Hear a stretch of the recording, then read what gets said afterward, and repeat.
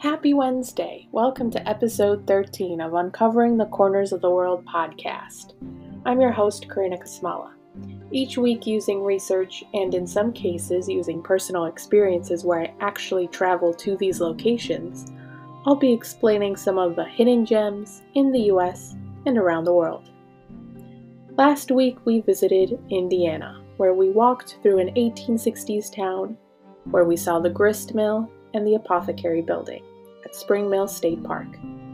And then we crawled through a tunnel and took selfies with mushrooms at Clifty Falls State Park.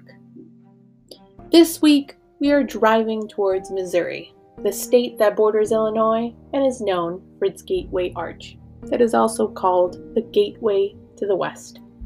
Missouri is also the state that was named after the Missouri Indians, which was supposed to mean the town of the large canoes. Another fun fact about Missouri is that their state folk dance is square dance, and their state musical instrument is the fiddle. Our first attraction is something that we wouldn't expect to see within the trees of a state park. A European castle, to be exact. The ruins of a yellowish sandstone bricked European-style castle sits on top of a 250-foot high cliff in Tonka State Park at 1491 Missouri D, Campbellton, Missouri. What was supposed to be 60 rooms, with a ballroom being one of them, and a center atrium that was 3.5 stories high, is just a roofless castle today.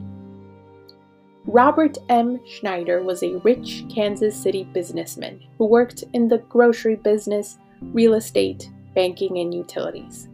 He bought the land in 1903 where the Tonka State Park is today.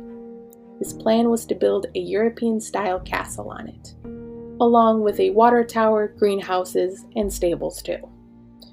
However, he died a year later after the castle was just being constructed. The project was continued on by his sons and was finished in 1922.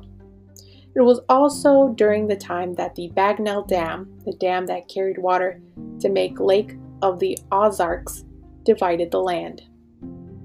According to the Atlas Obscura website, one of Schneider's sons lived in the castle until there were problems surrounding the land rights that the castle was on. The castle was then used as a hotel in the 1940s, around the same time that in 1942, a fire from the chimney burned down the roof of the castle, along with the entire water tower and the carriage house, as mentioned by the Missouri State Parks website. Tonka State Park also includes other attractions, such as a natural-made coliseum that was formed by a cavern that collapsed, creating a sinkhole that is 500 feet long, 300 feet wide. There is also the natural bridge that is 70 feet wide, 60 feet long, and 100 feet up in the air.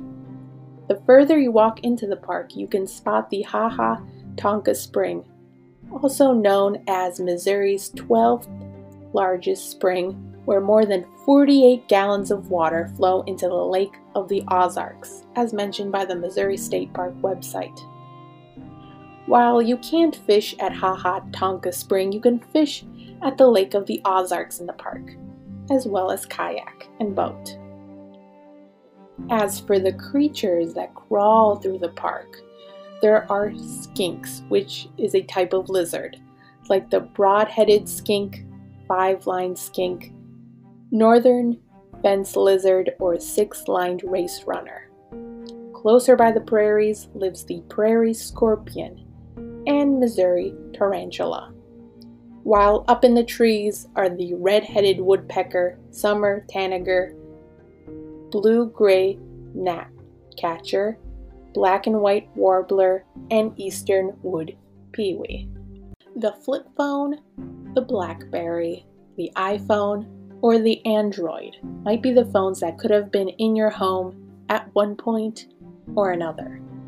In St. Louis County at 12 Hancock Avenue, St. Louis, Missouri, there is more than the last flip phone invented lying around. step into what at one point could have been ringing hallways of telephones, the Jefferson Barracks Telephone Museum, known to be in a restored 1896 building.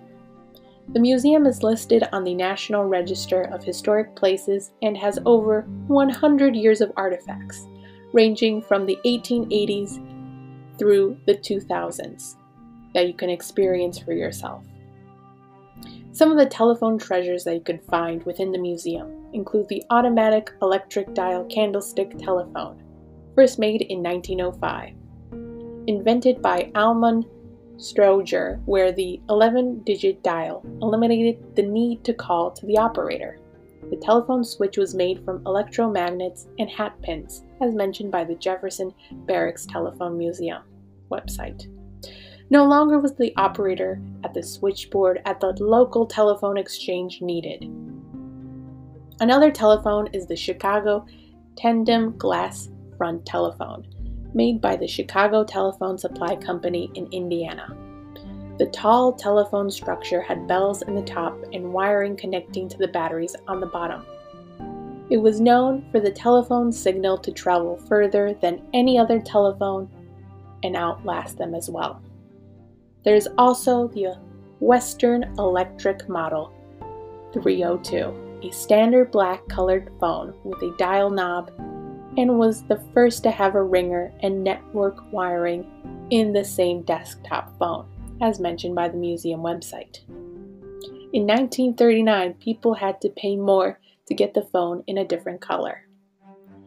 Besides phones, there's also the 1904 World's Fair telephone chart that listed the residential subscribers and their numbers on a chart that was 18 yards or 54 feet long. The chart also listed the price for a direct line, which was $3 per month, equal to $85.69 today in today's dollars, and duplex, a two-party line, which was $2 per month, equal to $57.12 in today's dollars. The museum is open from Wednesday through Sunday from 9 a.m. to 2. Our last attraction takes us to Chesterfield Central Park at 16365 Lindia Hill Drive, Chesterfield, Missouri, to see the aluminum statue known as the Great Awakening 2, the replica from the original in Maryland. A giant, angry, bearded man pushes through the ground with one hand clawing at the sky, while the other is barely visible popping up from the ground. One of his knees is bent, while his other leg is hidden except for his toes pointed toward the sky. This 70 foot in length and 17 feet at the tallest point structure was made by J. Seward Johnson Jr. in 1980 in Washington, D.C., but installed in 2009 in the Chesterfield Park in Missouri. Thank you for listening to this week's episode. Make sure you subscribe to this podcast wherever you get your podcasts, and tune in next week as we explore more hidden attractions in the U.S.